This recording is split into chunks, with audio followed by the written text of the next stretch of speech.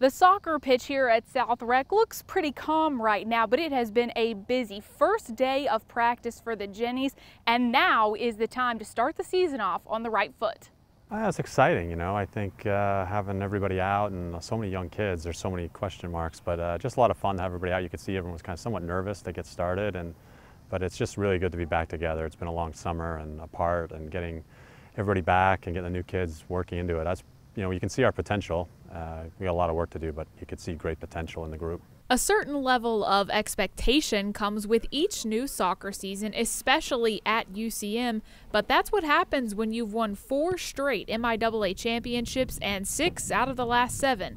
But there will be changes this year, mostly in the faces on the field. Well, half our team's new, so they just need to come together and know how we do it and what culture it is, and you know, kind of the successes we've had, and learn about each other. And until we can do that, it's just a bunch of individuals. We're not a team yet, so we've got to become a team this week and throughout the course of the season. And that comes down to a lot of perspective and how we view everybody and view our journey that we're taking. So until we do that, we're not a team. But after just one day, exactly how much can head coach Lewis Theobald tell about his team? As a head coach, you can see a lot of bad in the first practice, but the reality is there's a lot of good too. And like you said, just potential, and doesn't mean much as potential, but it gives you something to think about. And you know, it should get better once kids get more comfortable being here. So, but you could see some kids doing some stuff that just athletically, you know, it's something we've not had maybe for a little while. So,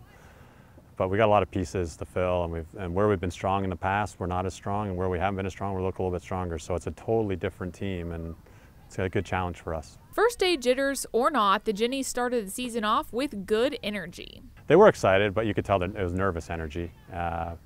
So, you know, they did what they needed to do. We talked about not, you know, coming out with too much hoopla and just getting the job done, but enjoying the experience and playing. But we got a long way to go, but I think they're happy to have the first day behind them. Coach Theobald has his players' undivided attention for a few days before school starts, and he knows the goals he wants to accomplish. From a soccer perspective, it's about defending. We've got to learn to be better at defending, and so our whole focus is on that and working through the lines, and that's been something we've been pretty good at in the past, and we've got a lot of work to do to be as good at that as we've been in the past. So yeah, it's about defending, but then also trying to move some of the new players around, some of the old players around to different positions, because they're going to have to play different roles. So the 2014 season is officially underway for UCM women's soccer. In just a few weeks, these stands will be filled. For UCMathletics.com, I'm Katie Smith.